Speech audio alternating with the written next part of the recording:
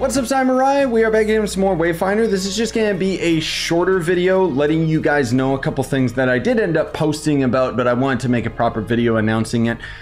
First of all, you're still going to end up getting in our Wayfinder video today of the actual Let's Play series, but there was a pretty significant update to the queue time recently, as well as some stuff that is being further planned. I want to give a shout outs to Official Shielder and Spooky, who are part of my community and stuff, for letting me know about this.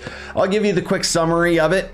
They increased server capacity by 50%, which definitely makes a difference. The stability of the server is supposed to be fixed across the board, or better across the board, not fixed entirely. I'm not dealing with as many random disconnects, but I'm still hearing from you guys that you're getting a lot of random disconnects, so it kind of seems 50-50. Founders Pack and Reward Tower Redemption fixes have been rolled into the game, so hopefully it'll fix a lot of issues people had with not getting certain items out of their founders packs and stuff. They got some general bug fixes, which we won't get into. They also added a queue resume feature to save your place in line if you disconnect from the queue. That's currently live, but this next thing isn't live, but they're working on it, where there is going to be a queue skip grace period if you disconnect from the game at any random point. That is supposed to be hitting sometime today. Hopefully it actually goes live, because that would already resolve the majority of issues. Obviously, we're still dealing with some pretty lengthy queue times. I was able to get in the game in about 5 minutes, not during prime hours. During prime hours, it might go up to about 30 minutes, but it beats waiting like hours to get in.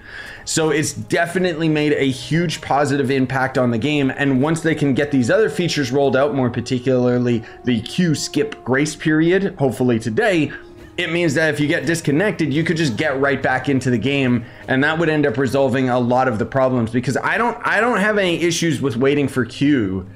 I have issue when the game is constantly crashing and disconnecting me and throwing me back to the queue. So I'm actually adding a little bit of extra to this video, because there was a hotfix that they put out today, a couple hours ago.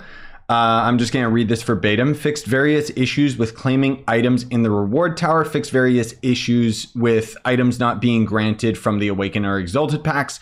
Fixed 500 rune silver grant missing from the base pack. Fixed an issue where the login queue UI/title screen may get stuck, forcing a reboot. And various client and server performance improvements. Now, there was an issue today that I specifically ran into. I noticed a lot of people running into, where it said something like matchmaking ticket expired or something like that. I was actually getting that after every dungeon, and eventually I just had that issue constantly pop up every time I would get through the queue. It would just kick me back to lobby, so I couldn't even play the game. So far since this hot fix, that has been resolved. The last thing that I just want to test really quickly myself is whether or not the controller issue is still apparent. So basically what would happen is we would go to the login right here, and then it throws us into the queue.